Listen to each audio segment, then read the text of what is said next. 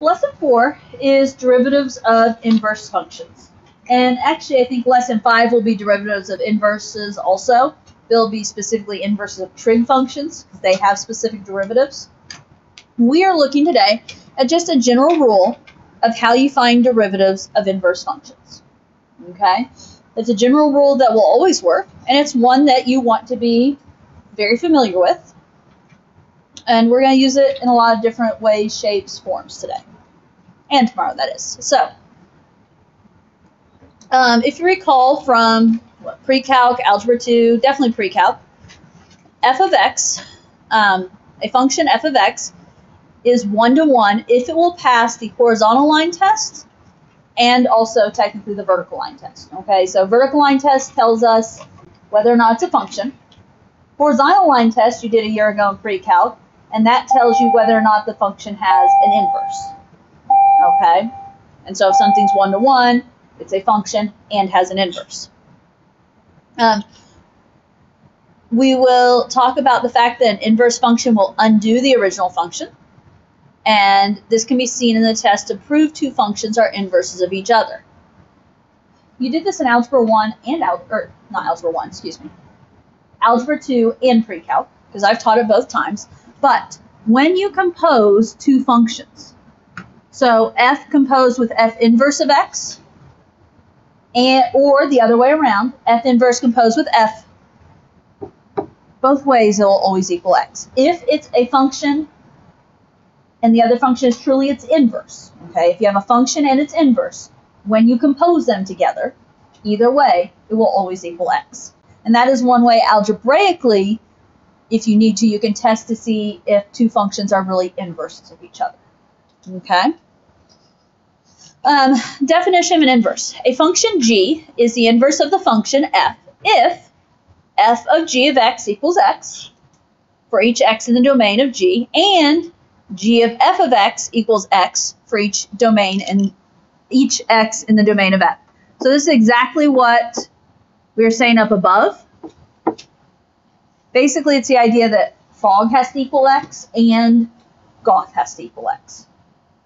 So a function composed with its inverse and the other way. Now, g is commonly used to represent the inverse function. But if you just see a g, that doesn't mean it's the inverse function. A statement would have to be made that says g is the inverse of f. Reflective property of inverse functions. The graph of f contains the point a comma b. If and only if the graph of the inverse contains the point b comma a. That takes us back to algebra 2 and pre-calc, right? If xy is on the regular function, then yx is on the inverse function. That is what we're saying here. Okay? So, a little bit of basics here to introduce. Example 1.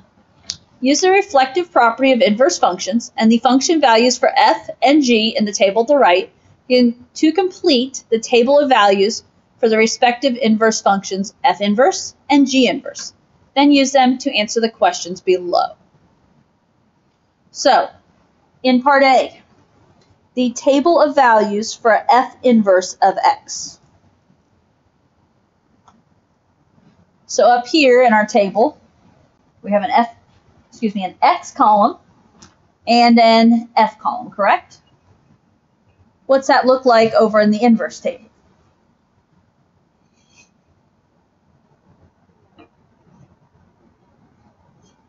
Is my x value still 3? If we're going down to the inverse table? No, what's the ordered pair 3, 2 become? 2, 3. 2, 3. What's the ordered pair 1, negative 1 become? Negative 1, 1. And the ordered pair negative 1, 4? 4, negative 1. So the idea there that if those are the provided input x values and output f values, they switch in the inverse. What about g inverse then? With g, you were looking at the ordered pair 3, negative 1. What's the ordered pair 3, negative 1 become? Negative 1, 3. 1, 0 becomes 0, 1, and negative 1, 3 becomes 3, negative 1, right? Okay. Now, you wouldn't necessarily be provided the inverse tables, right? But you can always make your own inverse tables. Food for thought there. Okay, use the tables above to evaluate each of the following expressions. F of G inverse of 0.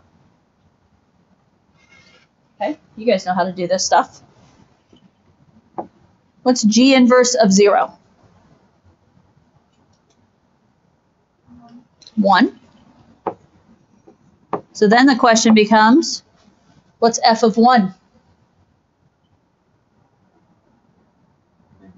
Negative 1. Pretty easy to do because we've got all the tables provided, right? Okay, D, F inverse of F of negative 1. What's F of negative 1? What is it? 4. I hadn't found it yet, so I couldn't tell you if you were right or wrong. And then what's F inverse of 4? Negative 1. Okay, F inverse of G inverse of negative 1. What is G inverse of negative 1? So then what is F inverse of 3?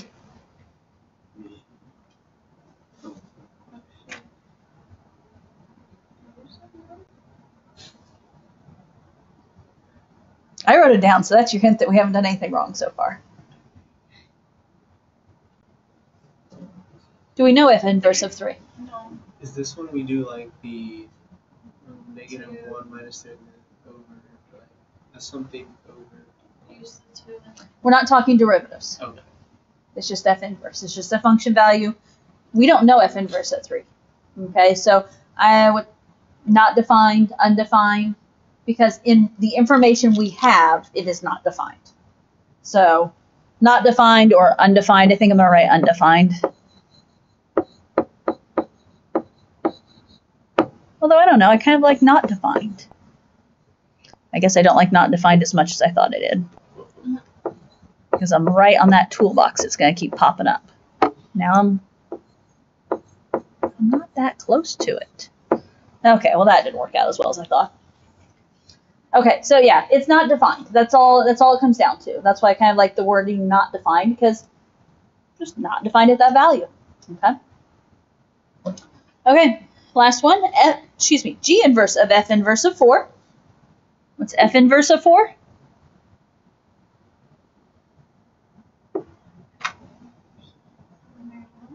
Negative 1. What's G inverse of negative 1? 3. Okay. You're just reading the charts there. Okay. Again, if you were just provided the original information, you would have to go up to that chart and read it appropriately. Okay. Existence of an inverse function. A function has an inverse function if and only if it is what we call one-to-one. If f is strictly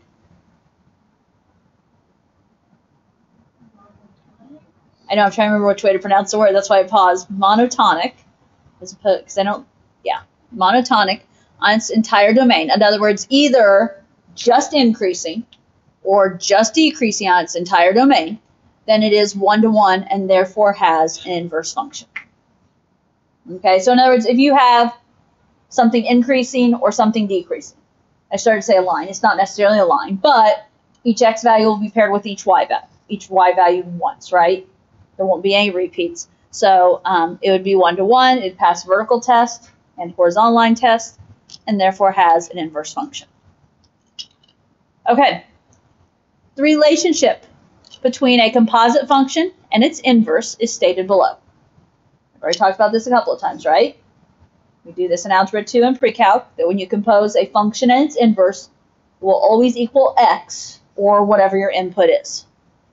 Okay? if you use the chain rule and differentiate both sides, you can find a formula for the derivative of the inverse function. Now, why is this important right here? Why are we taking our time to do this? Well, what if you forget the derivative inverse formula? Is it helpful to be able to figure out the formula for the derivative of an inverse? And I'm going to say it is. Okay. The formula we're going to, I'll be honest, is on the next page. But we're going to do the proof here, just to kind of practice. Now, for the purposes of this proof, I'm going to say, working with f and f inverse is going to get kind of confusing, especially when we're getting ready to throw derivative signs in there also.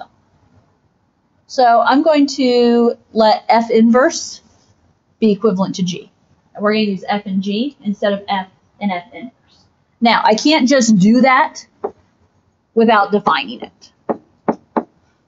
Okay, so what am I doing off to the side? I'm defining it. I'm stating that, okay, in this problem as I proceed, g is going to take the place of f inverse. So, with that said, I can rewrite f of f inverse to be f of g of x. Agree? Nothing fancy there. Okay, so now we're going to take the derivative, yes? And we're going to, I'm going to write it as, when you take the derivative of something, we can show that we're going to take the derivative by putting a dx out front, and that's just saying we're taking the derivative of this with respect to x. So I'm going to say I'm taking the derivative of f of g of x with respect to x. Whoops. And what we do on the left, we have to do on the right. So we're going to take the derivative of the right. And the derivative of the right is just x. So this is me just saying, as opposed to just magically things changing, I'm taking the derivative.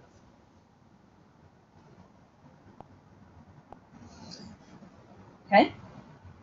What is the derivative of f of g of x? We've done this. What is the derivative? Go ahead. F of g of x times g f times g of x. A little too much thrown in the middle there, or in the. So the derivative of f of something is f prime of something, correct? Derivative of f of something is f prime of something. But then the chain rule says then we have to do times the derivative of something. So my something was g of x. What's the derivative of g of x?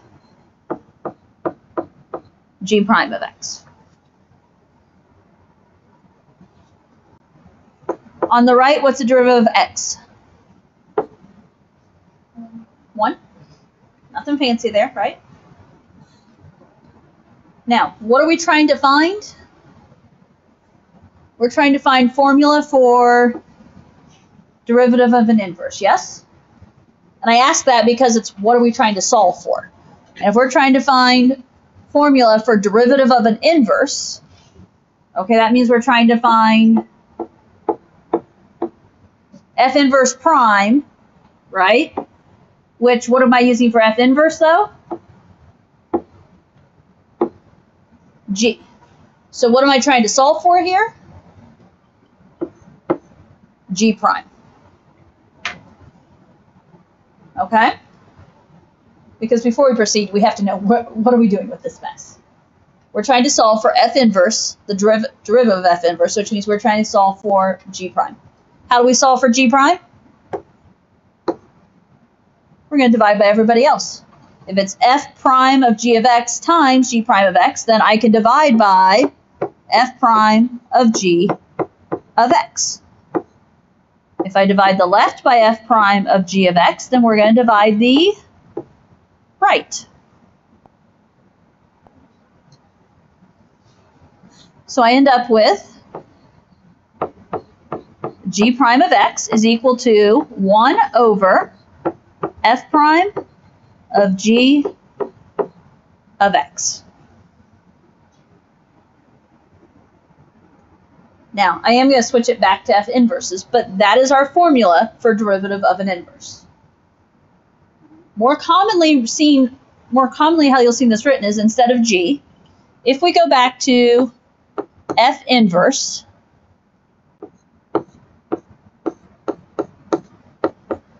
and that's a challenge right there to write, the derivative of f inverse. Somewhere there you have to get the derivative mark, but you can't let it interfere with the exponent of negative 1. And we're going to write this as over 1 over f prime of f inverse of x.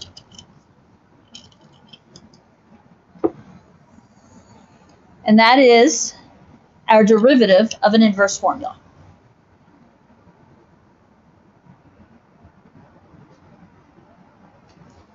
That's one that you need to work on knowing, being familiar with, memorizing. I know I say that about a lot of stuff. I know your brains are growing quite a bit with calc this year because you're having to memorize a lot, but that's what it is. So derivative of an inverse of a function is 1 divided by f prime of f inverse of x. So that's the derivative of the regular function composed with the inverse of the function. Okay. Got it? Okay.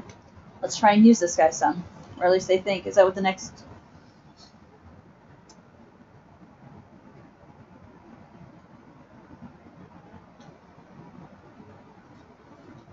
Okay.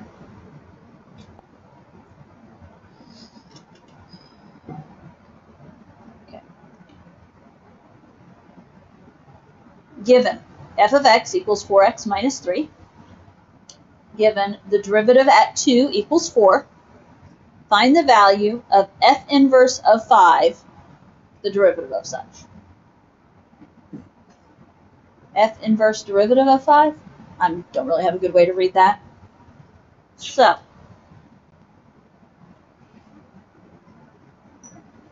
that is our final goal. And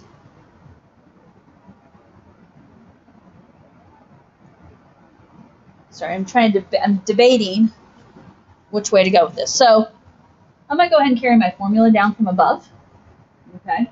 Because that's what we're going to have to use here in a moment. So my formula from above was f inverse, or the derivative of f inverse of x, is 1 over f prime of f inverse of x. Okay, so this is our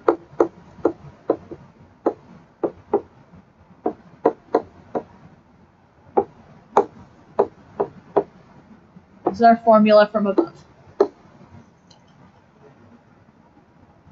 Now, as we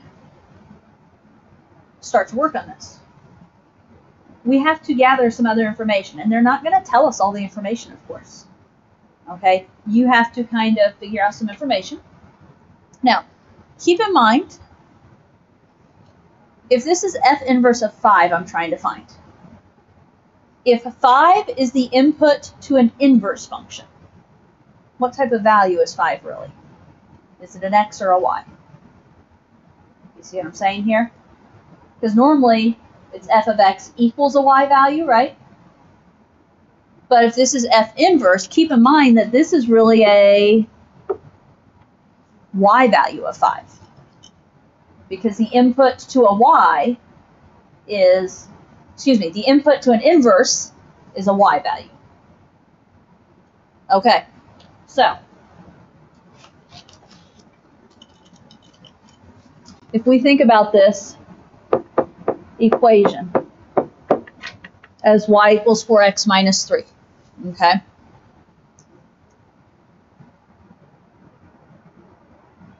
And I guess here, let me fill this in real quick so you know where we're going with this. In my brain, I know where I'm going with it, but realize here that as I fill in this equation, right, we're trying to find f inverse, derivative of f inverse of not x, but what are we trying to find?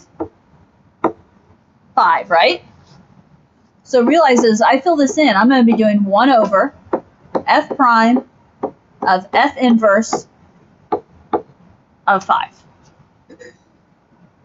So what's the first thing I have to find here? F inverse of 5. What did I just try and point out to you? That 5 is a y value. We don't have an inverse function here, do we? But what we do know is if the input to an inverse value function is y, or is 5, then we can think about it like this. We can think about it as, when does 4x minus 3 equal 5? So when does 4x minus 3 equal 5? At x equals 2. Add 3, 4x equals 8, x equals 2. So realize what we just discovered there is f of 2 is equal to 5, correct? If I put 2 into that equation, I'm going to get 5 out. If f of 2 equals 5, then what do I know? Wrote the wrong thing. If f of 2 is 5, then f inverse of 5 is 2. What did we need to know over here in our formula?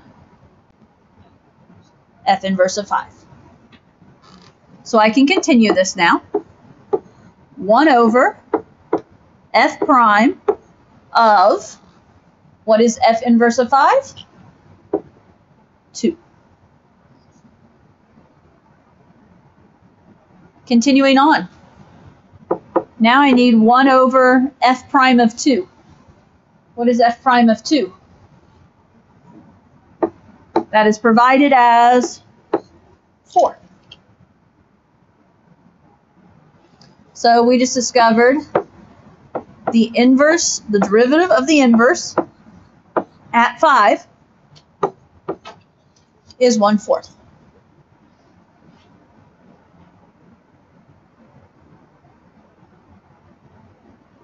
Okay. It gets better as we get through the process more, but it is a little, you really have to kind of think it out. Okay, process, what are they giving you, and how do we put it all together? Okay. I'm going to talk about the top of the page real quick. Top of the next page. We're going to have a lot.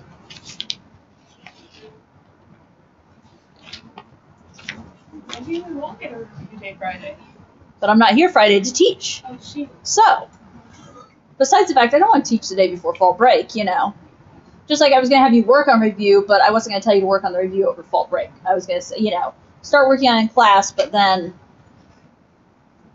we'll pick up on it after break. Okay, the top of the next page real quick.